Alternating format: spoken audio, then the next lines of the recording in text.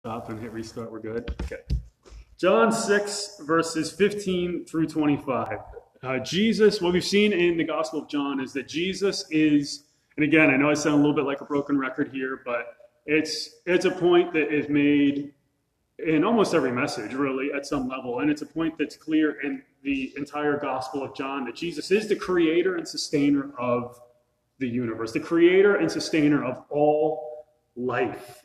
And he enters into human flesh to seek and to save that which was lost, to die on the cross to pay the penalty for the sins of the world. And that's pretty cool when you think about it, because Jesus came to die for you. And we could think about Jesus came to die for the sins of the world, and that's kind of like a lofty theological point. But the fact that he came to die for me, that's pretty cool. I'm not deserving of that. Are you deserving of that? You know you. And no one really knows you better than you. You know you. And you know, if you're being honest with yourself, that you are not worthy of Jesus' death. That's for sure. But Jesus came to die for you, to pay the penalty for your sins. Right? And he's already, his glory is declared in chapter 1, and he's already starting to display that glory as we go through the Gospel of John. The crazy thing about it, as we read through this Gospel and as we study through this Gospel, is that the people who are the most religious people, the people that you would expect to be on his side, are the people that are against him. So if you're a Jew in the first century and you're thinking about the Pharisees, they're the party of the people. And you're thinking about the Sadducees, and there's a lot of respect for these guys. And it would be wild to think that the religious leaders, the religious examples of your nation, are against God. But all the while, they look like they're for him. They're against Jesus. And so Jesus has had to kind of deal with these opponents on and off throughout the Gospel of John. And it's going to get worse. It's going to get a lot worse, obviously. Last week, Jesus continued to display his glory in spite of all the opposition that has come against him and that will continue to come against him. He's displayed his glory in the feeding of the 5,000, one of the most popular, one of the most well-known miracles, the only miracle that all four Gospels really mention. An awesome miracle where Jesus clearly displayed who he was. When the people see it, when the people see Jesus perform this miracle, they want to crown him king right then and there, but that can't happen because Jesus knows their hearts. Look at John 6 and verse 15. So Jesus, this is really kind of an extension of last week. It's almost like verse 16 belongs with last week with the feeding of the 5,000. But it really also belongs with this week because it kind of sets the stage for what's going on this week. So Jesus, perceiving that they were intending to come and take him by force to make him king, withdrew again to the mountain by himself alone. And so they want to make him king. According to Matthew, immediately he made the disciples get into the boat and go ahead of him to the other side while he sent the crowds away. And he sent those crowds away, really, because they want to make him king. He needs to get away, to get alone, and pray. By the way, I can resonate with that. We have a festival in our town every year.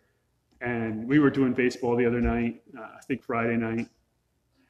And I said, let's drive up and see what's going on at the festival. And, oh man, they were just like shoulder to shoulder people. And there was loud music, and I was like, no, thanks. Thanks, but no thanks. I'm not interested in large crowds. I just don't, I used to like it, but I kind of like being alone a little bit. Anyone else feel that way? I don't mind being alone. I don't mind a little peace and quiet. Well, Jesus wants to get away from the crowds and pray. Look at verse 23 of Matthew. After he had sent the crowds away, he went up on the mountain by himself to pray. And when it was evening, he was there alone. So he needs to get alone with his Father. He needs to be refreshed by God, his Father, through prayer. It's vital. It's important. It's necessary. For those of you who are going to camp this week, one of the negatives about camp in my mind is it's so busy. They just cram your schedule. You're up at, I don't know what time we're up, 6 o'clock or something like that. What time do we get up? 8? You might be up at 8. I'm not up at 8. All right, the sun comes up and I'm up. Whenever the sun's coming up, that's when I'm up. You could forget about it. Okay, I'm up. In my room at home, I have room darkening shades, so I could be there, I could be at 3 o'clock in the afternoon. I wouldn't even know. But when you're at camp, when the sun comes up, I don't know how these kids sleep. And then I get in there and I make all types of noise and I get them up. Or I'll just listen to the Bible and get them up and something. Well, it doesn't really matter. But it's so busy that you barely have time to get alone with God. And so I really changed my schedule around so that I could get that time, right? And of course, the kids are hearing devotions and all that stuff, but they're not reading the Bible privately, personally. They're not in prayer privately, personally. I see this as so vital. It's so important. It's so necessary. And so Jesus sends his disciples ahead of him to the other side of the sea, and it was approaching nighttime, right? But sailing at the Sea of Galilee at night, it's a risk. It is a risk. These guys are fishermen, though, and so they know all about this. They catch fish at night, so they understand all this. They understand how to read the skies. Most of the storms, now I'll show you, kind of give you a feel for what's going on here on a map. This is kind of like the northern part of Israel, and it would just keep going down there. But if you zoom in on the Sea of Galilee, it seems, now there's some discussion about this, but it seems that they're at Bethsaida, right? They're here.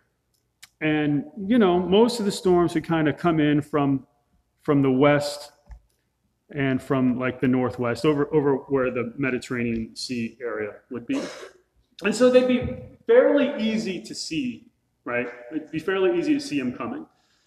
They could see the clouds developing from some distance, but there's another type of storm that happens on the large lake that is the Sea of Galilee or the Sea of Tiberias, right? Or the Sea of Kinnereth or whatever you want to call it. There's another type of storm that comes, and that type of storm is considerably less predictable. Nevertheless, if you look at a map, they're trying to go to the other side of the sea from, and I'll zoom in here, from Bethsaida to Capernaum, from here to here. And if you, as the bird flies, check this out. I think this will work here, yeah. As the bird flies, I don't know if you can see those numbers, that's 3.5, that's 3.25 miles from Bethsaida to Capernaum. Let's call it 5 miles.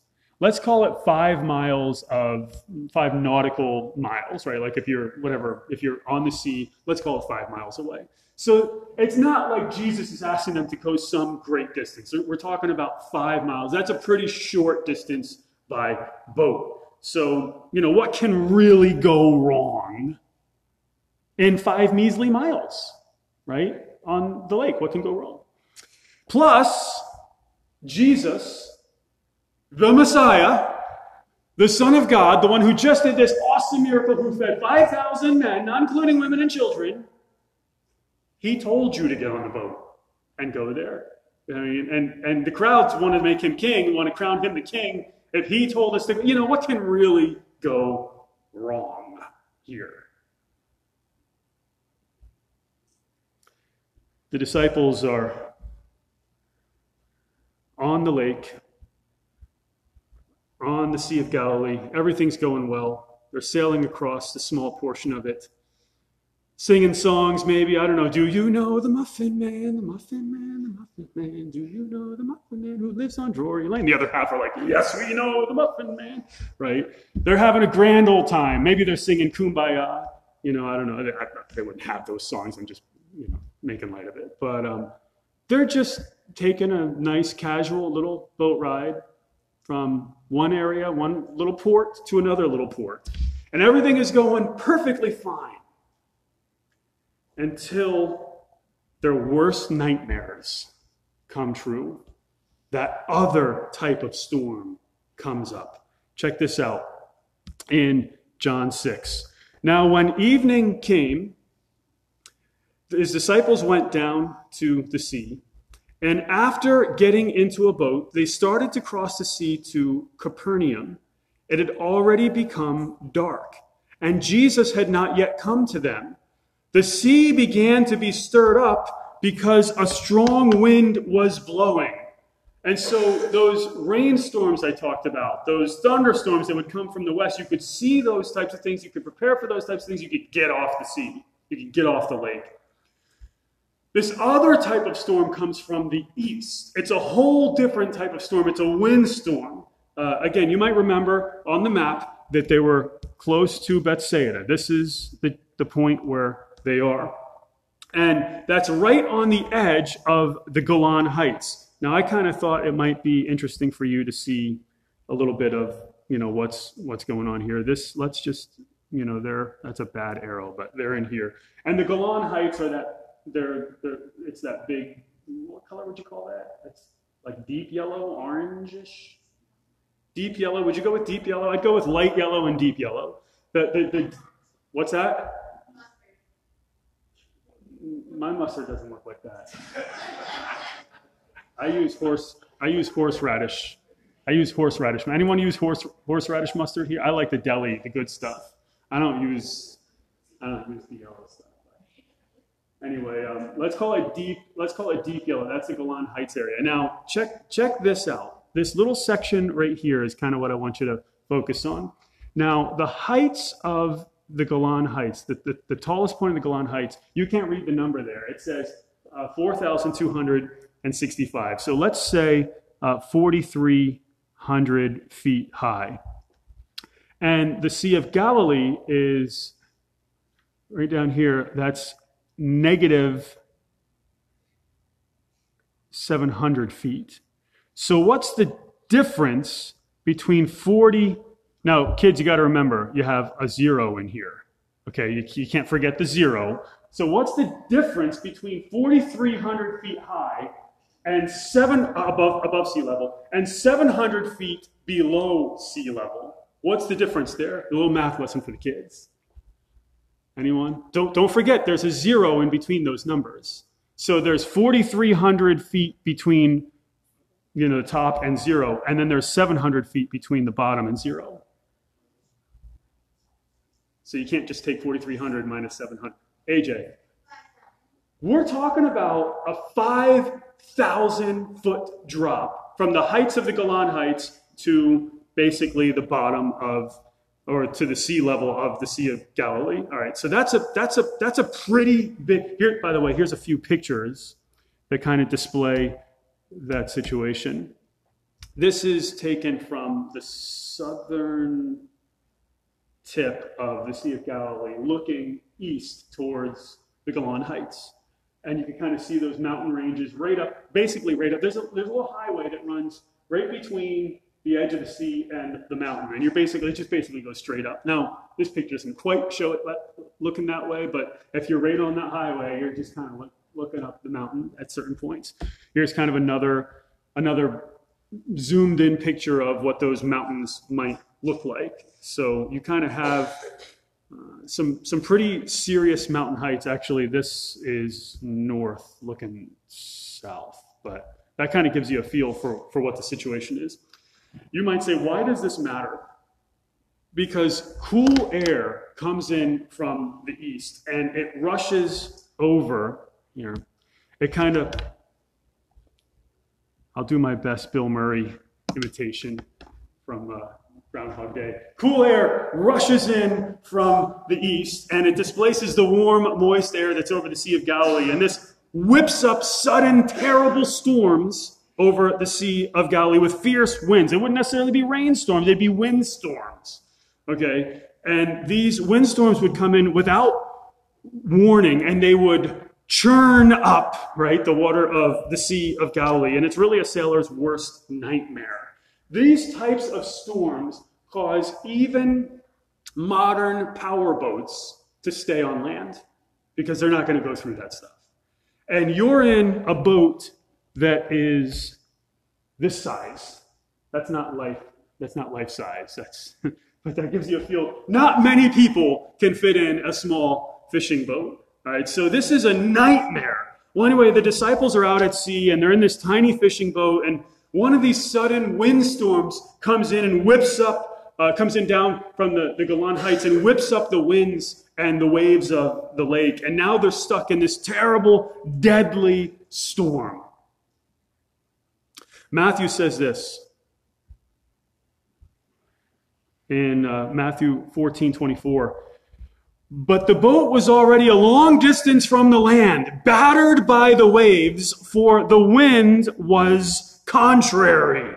And this goes on for hours and hours. Matthew says that it goes on into the 4th watch of the night, which is like between 3 and 6 in the morning.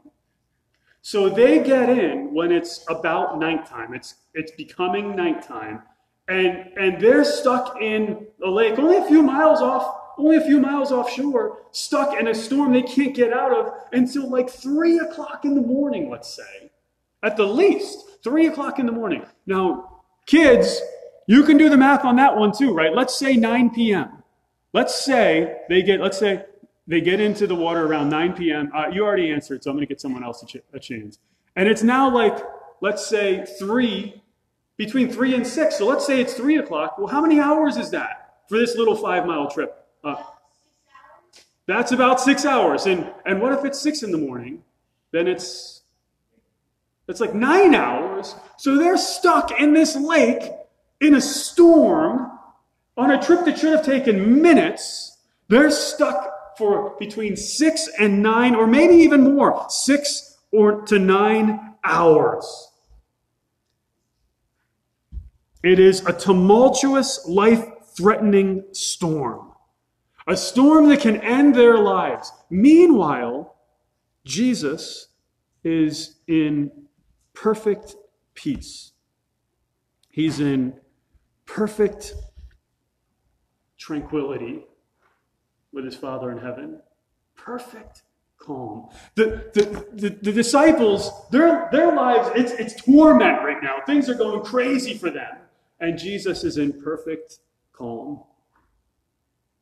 In prayer, perhaps praising his heavenly Father, perhaps praying for the people that he had served earlier that day, the people that he had fed, perhaps praying for the disciples who are out at sea.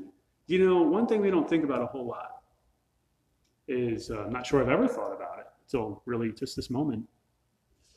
Jesus could have walked on that water hours earlier. He could have basically stopped the whole thing from happening. Because remember, there was an earlier incident when he was in the boat with them in Matthew 8, and he calmed. Remember, he was sleeping, and he woke up and he calmed the whole thing, right? I mean, he's up there praying. He could have just calmed the whole thing. But he didn't. And his disciples are out there in this tumultuous, seemingly life-threatening storm while Jesus is in perfect peace up on the mountain.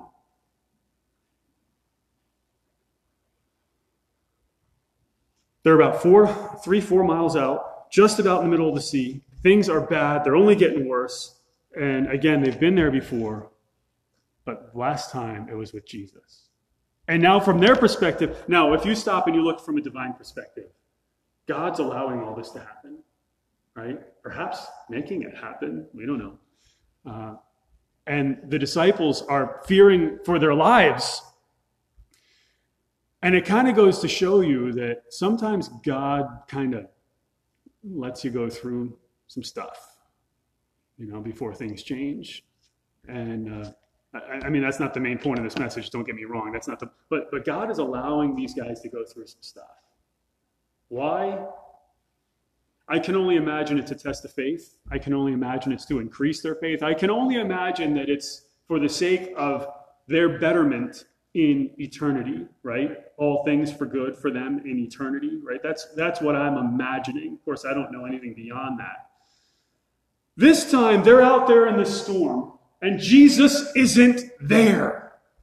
And so from their perspective, all is lost. They're probably wondering, are we going to die? And throughout the night, they're at the mercy of the sea, hours and hours of fighting with the power and fury of the waves. And if you've ever gone to the beach and you've ever gone on when there's like some surf and you ever got rocked, anyone ever got rocked by a wave? You feel like you're in a washing machine, right? Anyone ever have that experience where you feel like you're in a washing machine? You ever get slammed down and you think, oh, that one hurt. Right? You ever get what's the thing called? Scorpioned? You ever get scorpioned? If you're inexperienced, you get scorpioned. If you're experienced, just turn, get slammed, wait till the wave goes over, and then get up. Don't fight the whole thing, okay? But if you're inexperienced, you'll get scorpioned. I gotta imagine Damien Long's been scorpioned a couple of times in his life, right? Am I right about that? Yeah. So I've been scorpioned a couple of times, and it's no fun. That's when this is your head is this way, and your body is turned the wrong direction that way, and your feet are like flipping over that way. So if you've ever been scorpioned, or if you've ever ridden a wave and it slammed you down, and that's what is that, like a 5 to 10 foot wave? It's really not that big of a deal. A 5 to 10 foot wave, the type of force that has on your body, which is nothing compared to the full power of the sea, right? Well, these guys are fighting. They're fighting the force of this great lake, hours and hours, and almost all hope has been lost at this point. I would imagine that absolute terror comes upon some of them as they realize that this could be the end. Now, look, there are moments, like I've had dreams I was going to be in like a plane crash or something like that. Anyone ever have a dream like that? And the moment before it happens, in my dreams, I'm just like, oh no. But I quickly accept it. Well, this is how it's going to happen, right? And anyone ever feel that way? Like I don't know why I accept it quickly in my dream. Now, I don't know if I accept it in reality. I suppose I would. The other response is terror. Absolute terror, right? Horror. And so I don't know what's going on this boat, but I imagine that something like that is happening. Maybe some have come to accept this is probably the end.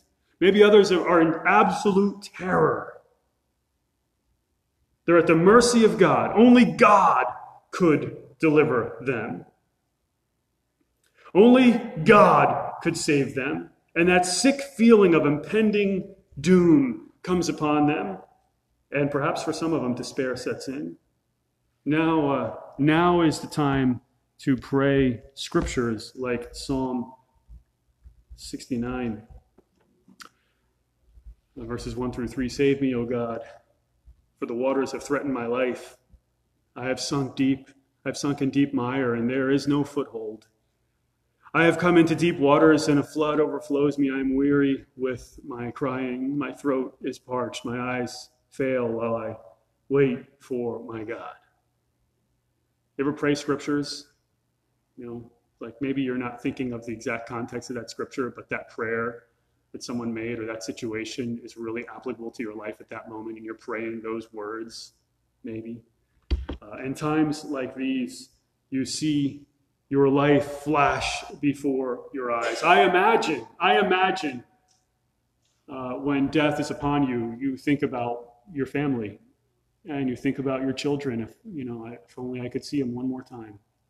If only I could tell them that I love them one last time. Here in John, evening came, disciples went down to the sea. After getting in a boat, they started to cross the sea to Capernaum. It had already become dark, and Jesus had not yet come to them. The sea began to be stirred up because a strong wind was blowing. Then, when they had rowed about 3 or 4 miles, they saw Jesus walking on the sea, and drawing near to the boat, they were frightened. They were frightened. In Matthew 14 and verse 26, check out their response. When the disciples saw him walking on the sea, they were terrified and said, "It is a ghost!" And they cried out in fear. They cried out in horror. It could have been, listen, who knows? It could have been a spirit of a dead person in their mind, in the ancient mind. And I wouldn't think that. If I saw what appeared to be a spirit, I would know it was most likely a demon. Right? They could have thought it was a demon. They could have thought it was the angel of death. Whatever the case, this is it. Try to imagine seeing that. If you were the disciples, you're off in the distance seeing a figure walking towards you after 6 to 9 hours of struggling on the boat. You're probably going to think, oh man, we're in trouble. We're in trouble. Fear, absolute fear. We can resonate with that fear a little bit when the doctor says it's cancer. Right? Some of you know that fear. Or when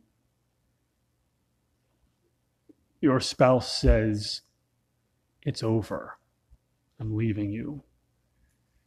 Right? Like, I imagine the first feelings that come in are fear, right? Or when, and this is one I've experienced, when you get the phone call that this person that you love has died, right? And the initial feeling of shock and fear that happens right in your chest area, where your mind initially says, this isn't true, but like at the same moment, this is true, right? It's like the feeling when you're driving down the highway and you're going a little faster than you should, and then you see the cop sitting there and your heart just sinks for a second, right? Anyone ever experienced that? I've never, because I've never sped before. But you know that feeling, right, where like your heart just sinks down, like, oh, did I just get caught? You look down at your speedometer and you're like, whoa, how did I get that fast? I didn't think I was going that fast, right? But when you hear about a lost loved one, it's like that. It's like initially, like there's almost catches your breath, like takes your breath away for a second. You have to catch your breath. Fear, horror. And I imagine that at least some in this boat are feeling fear. They're feeling horror. They're terrified. It is the end. When you see this figure walking, it is the moment perhaps of your death. Death is inevitable. And then he speaks.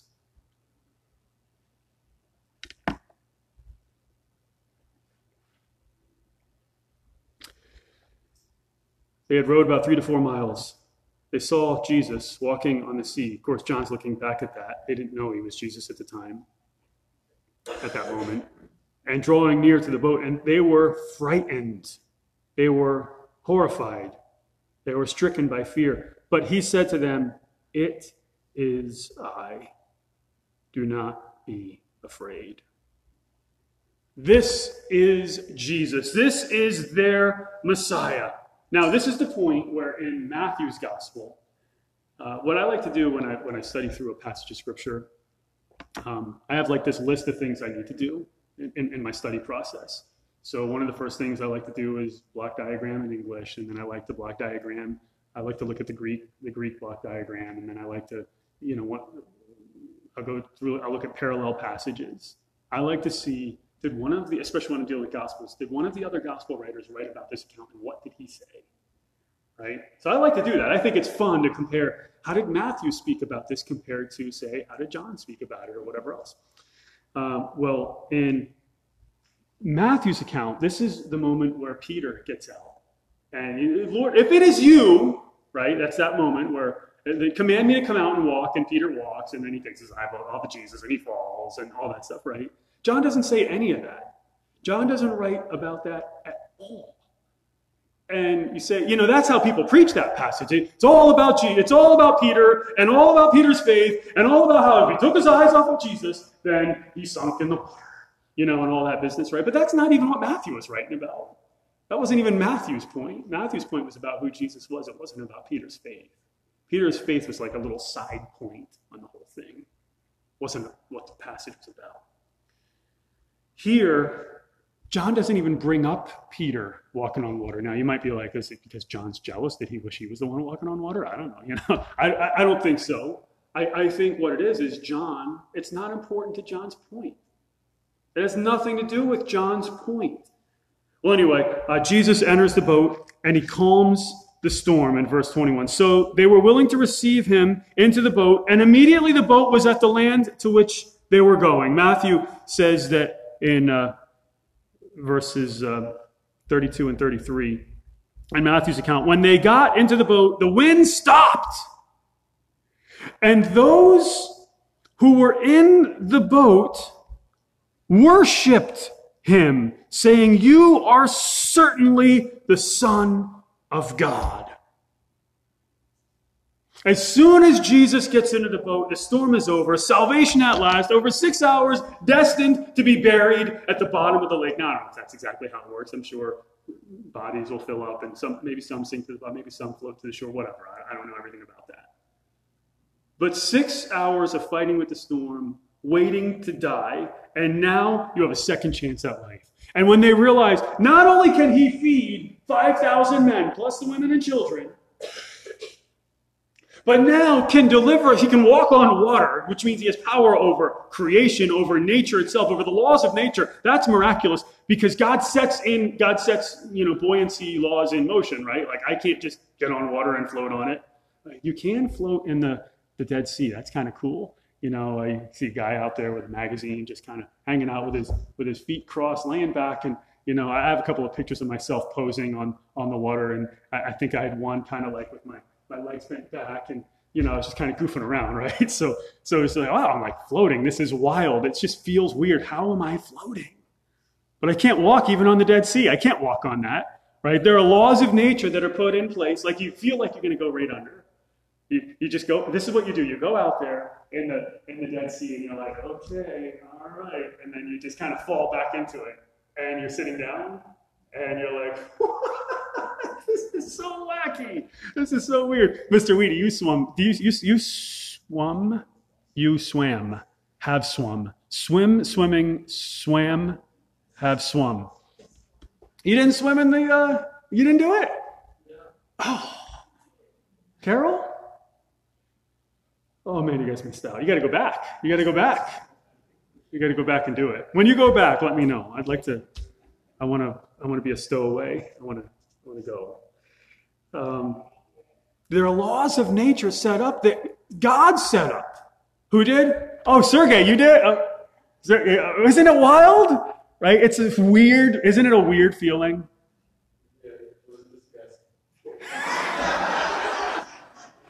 Well, that's true too. It was a little disgusting. It's slimy. It's kind of like, yeah, it's a little slimy. But to take that part out of it. Just the floating aspect is weird, right? It's like you're kind of waiting to go under, but you don't actually go under. You just kind of like sit down, and then your like feet pop up, and you're just like, look at this. This is really weird. It takes a little getting used to. It's like being on a float a little bit, except you're kind of, the bottom part of you is kind of in the water a little bit. So it's wild. God sets these laws in place, and they can't be broken. He's fed 5,000 people miraculously with food that didn't exist.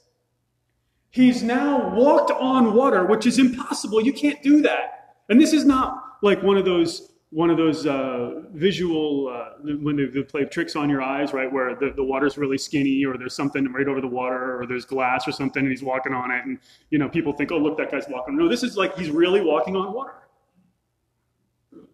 This is miraculous. And now he has calmed the storm. This is impossible. There's only one conclusion: to worship him. At that moment, they realize exactly who Jesus is. And they, in Matthew's account, worship him. They come to a deeper understanding of who Jesus is. He has full authority over nature, over land and sea. He has full authority over creation, and thus he is worthy of worship. And when you come to the realization of who Jesus really is, it's the only appropriate response. is to worship him. It's to devote your life to serving him. And that's different than being a church person. Church people, they come to church. That's what they do. They come to church. Maybe it's Saturday night, because Sunday's going to be a nice day, so let me go to the Saturday night service. Or maybe it's Sunday morning when it's not raining, because rain is, I can't go out in rain. Or maybe you do go out in rain and you're still just a church person. And it's part of what you do on Sundays, but your life is not committed to discipleship. And there are compromises in your life. There's all types of compromises. There's all types of gods we can put in front of God. We'll talk about those things tonight and maybe next Sunday night a little bit. There's a difference between a genuine believer who's devoting his life to the Lord Jesus Christ and a church person. I would challenge you to figure out which one you are. Anyway, Jesus has just fed the 5,000. He's dispersed the crowds, and he went away. And the next day, they want to find him. And we'll just go through these verses real quick because I want to deal with them at this passage and not the next one. The next day, the crowd that stood on the other side of the sea saw that there was no other small boat there except one, and that Jesus had not entered with his disciples into the boat, but that his disciples had gone away alone. So they were with Jesus over at Bethsaida. They saw the disciples go away. They saw Jesus go up into the mountain. They saw no other boats, and they're like, okay, well, where's Jesus? There came other small boats from Tiberias near to the place where they ate the bread after the Lord had given thanks. And just to kind of show you what's going on, Tiberias would be right down here. So these boats kind of came up to Bethsaida. And so then they hopped on these boats.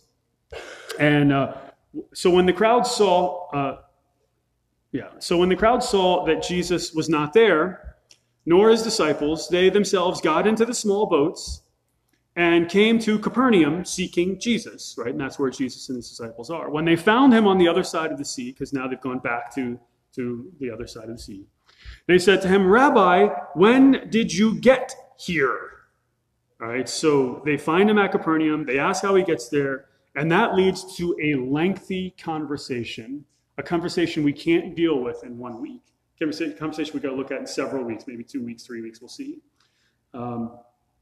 But that kind of leaves us off for what we're going to look at next week. In this passage, the disciples are on the brink of death. Actually, I think this is an appropriate passage to read. And I think Paul brought this up to me when I was going through Matthew 14. Then they cried to the Lord in their trouble, and he brought them out of their distresses. He caused the storm to be still so that the waves of the sea were hushed. Right? Only God could do that. Only God could walk on water. Only God could save these disciples from impending doom. And again, the only appropriate response is to worship him. In this passage, Jesus displays his glory. John 1 has declared the glory of Jesus. In John 2, he's displayed his glory. In John 3 and John 4, all the way up here in John 6, he's displaying his glory. And here, Jesus has all authority over the winds and the seas, over nature, over creation. And so we need to lift up the name of Jesus Christ. We need to worship him. We need to devote our lives to following him. And that's more than being a church person. That's more than being part of Christendom. That's more than reading your Bible every once in a while, or praying every once in a while, or reading the daily bread, or what's the one we have out there, the Days of Praise.